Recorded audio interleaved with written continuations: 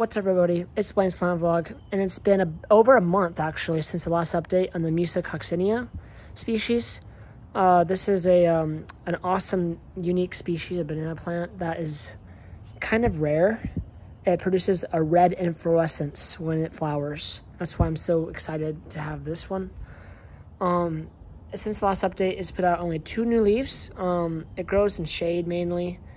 But I'm putting out more sunlight now since the sun is not as harsh anymore. So now it's in full sunlight and it should be taking off soon. Last update had this leaf out, these leaves right here. And since then it put out this one and then this one. This one looks really good. This one has a little bit of, I don't know what that would be, but I think it'll be okay. These leaves are starting to suffer a little bit of something. I don't know what's going on with them.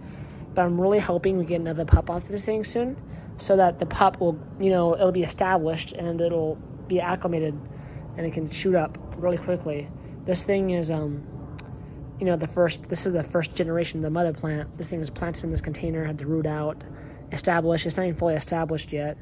So once that pup comes up, it'll be ready to go. There's no pups yet though, but hopefully we'll be finding one in about a month or so. So, yeah, as you can see, these leaves are getting bigger. This new one is actually, oh gosh, probably a little over a foot long. And when I first got it, they were like this big. So it is progressing pretty quickly. So I'm looking forward to this species and seeing what it does here in our climate.